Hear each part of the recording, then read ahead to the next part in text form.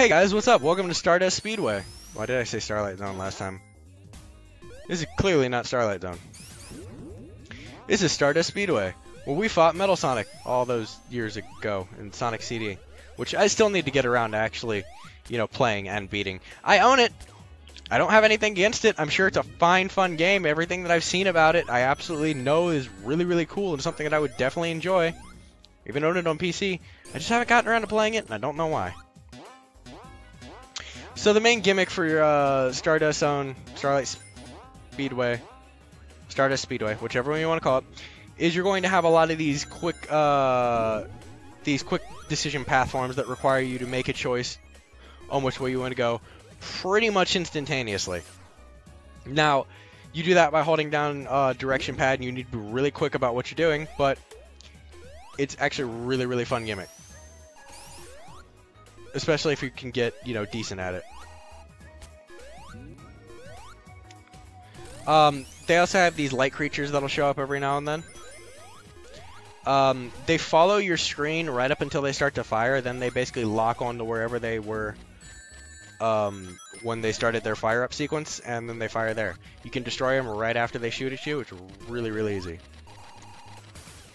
Also, those man-eating, hedgehog-eating plants, whatever you want to call them, they're really weird. Hey! I didn't even know this was here! That was a lucky guess. Okay, let's see if we can get the fourth one this time.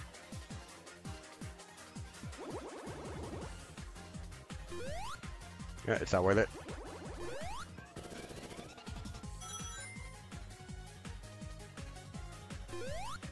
There we go. Got that one. Almost hit Mach 2. Get that one?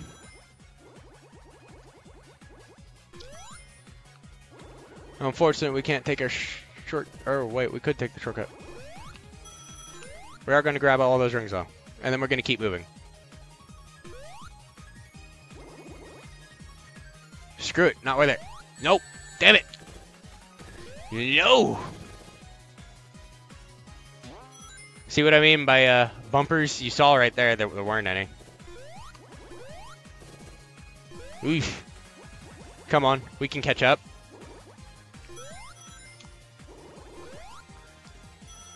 Just takes a little bit of perseverance and hard work.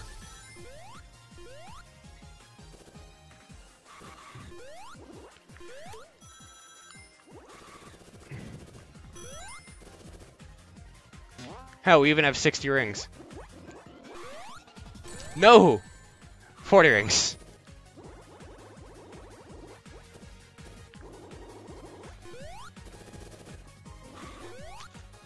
Ugh.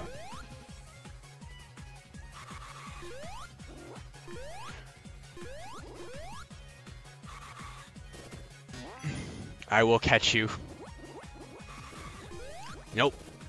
Nope.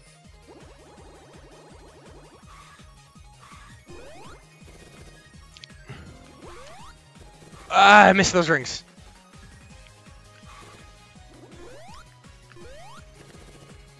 Ooh. That was close.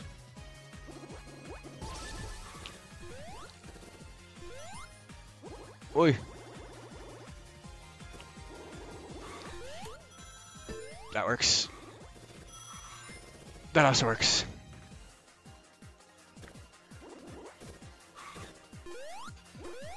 Like I said, gotta avoid those spikes. They will fuck you. Oof. Gotta avoid those bombs too, because I'm guessing that's what they are.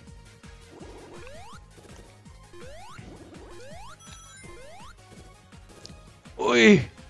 I am on your butt!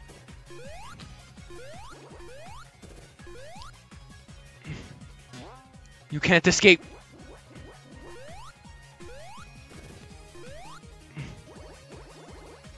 So close! Next time, we'll get it for sure. I think what I really need to do is just hit that shortcut every time.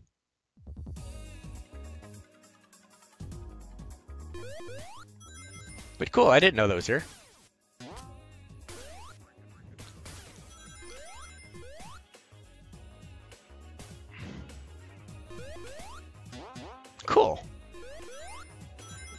So if you haven't played this yet and you want to memorize where some of the locations are, you can kind of use this as a pseudo guide for them.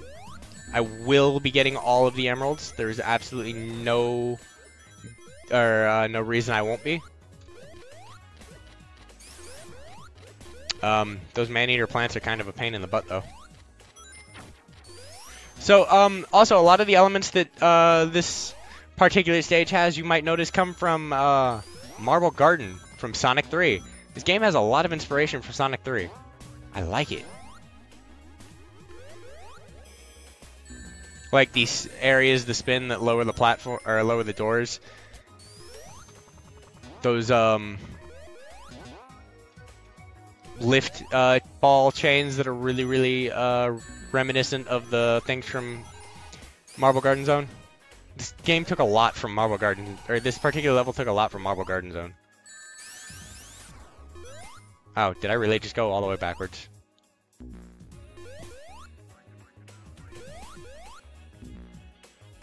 Did I really just go all the way backwards? That sucks. Hey! It's those spike balls from Marble Garden Zone. And those platforms with spikes on them. Is this like the past or something? Or like a bad future? I know that's like one of the main gimmicks to Sonic CD. Is the past future gimmick.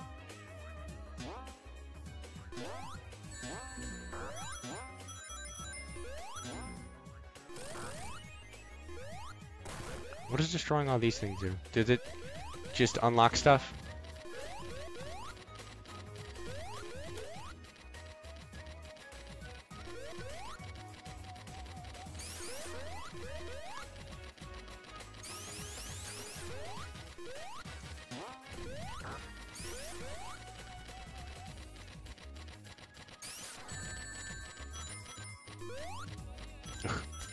So then what is the point of having if they don't go anywhere? Why?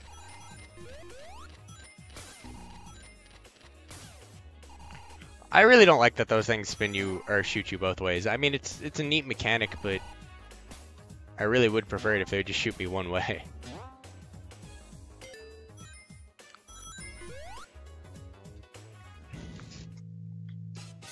But we come to our mini-boss, which is literally just one of these things. The fireflies. You have to destroy one of those, then you have to pop one of these, and then the big one comes.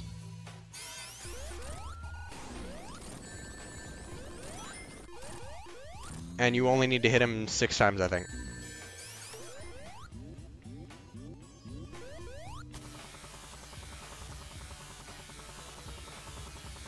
Really, you don't even need to hit them, you just kind of need to avoid all their attacks until the big one comes. Because destroying the other ones I don't think does it any damage.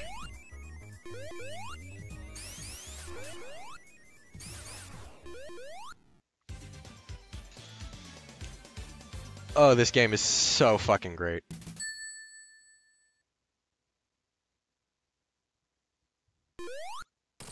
Hey, we destroyed a roboticizer, and we're going to the future, and we just hit 88 miles an hour.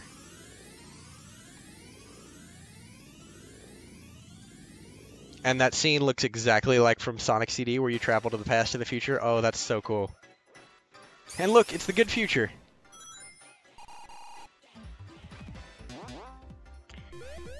Maybe this good future will have something for me to use.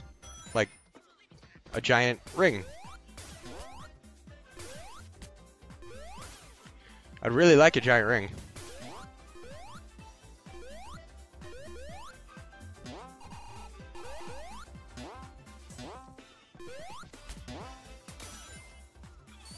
Giant rings are really nice.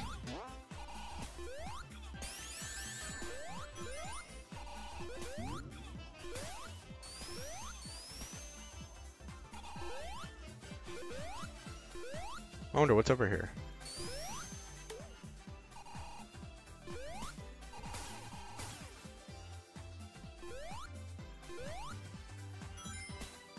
Am I going the right way? I hope I'm going the right way.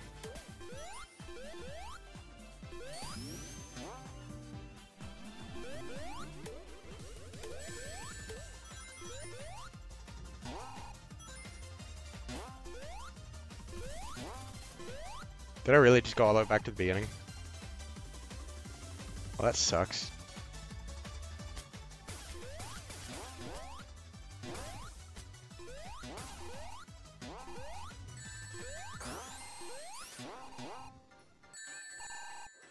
Well, that sucks.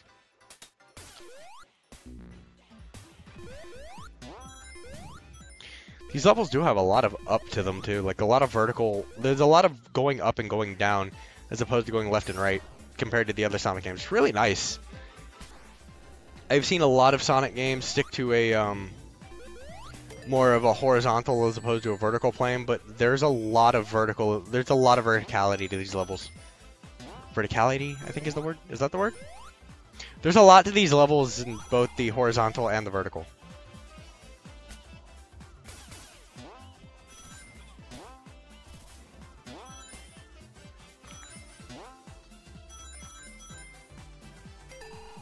Is it so much that I just want to find one giant ring?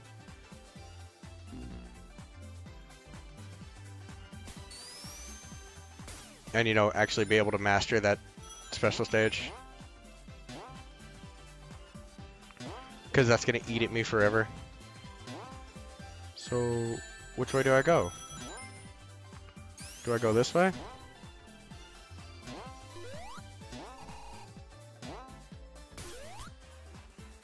I'm guessing maybe we go this way then.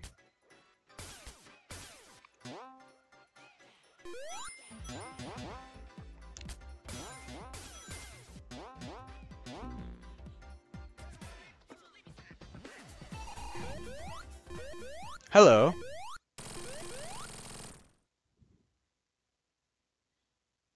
Hey, all the creatures.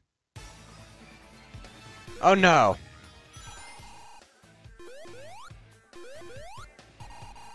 Okay, so this is a Metal Sonic fight, and the first thing you want to know is avoid, avoid, avoid. You avoid everything.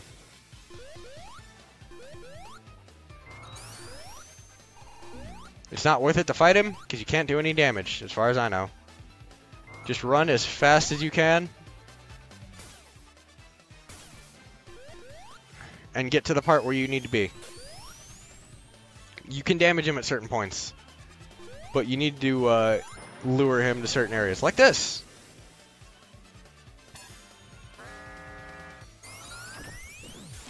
And then you play pinball.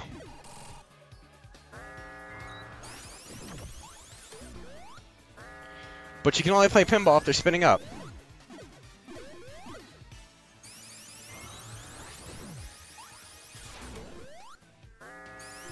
Which, hopefully they spin up fast.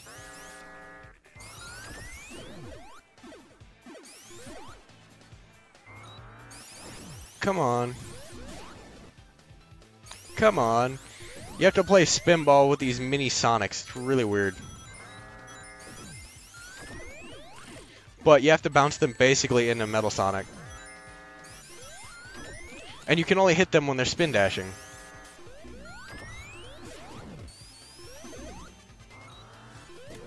But as long as they're in the ball form, you can hit them.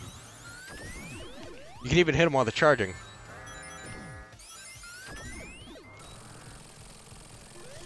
And once you've done that, now the real fight with Metal Sonic begins. 'Cause guess what? The cheating bastard can't stand to have Tails on the fight.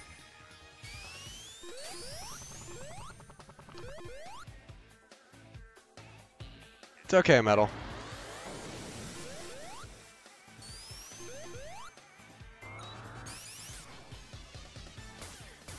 Wait, why did I go backwards? No. That way! You'll never beat me. I am the real Sonic. I am real Super Sand. But you're essentially running up to the top of this tower. Which has a very familiar face at the top.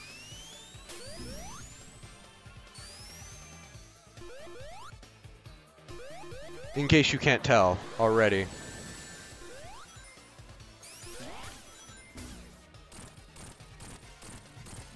Now the real fight begins. 'Cause Metal's a cheating bastard.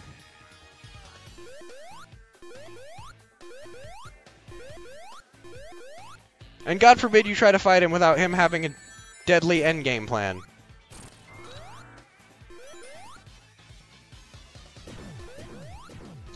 So he'll start to shoot 3 balls at you, and then you can essentially get 2 or 3 hits off of him before he moves on to his next attack, which is rushing away and then charging back at you, if I remember correctly.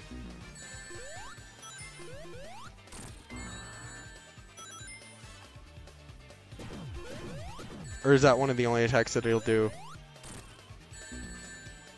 Anyway, the boss is actually pretty easy because as you can see, the thing gets pushed away with the thing pushes your rings.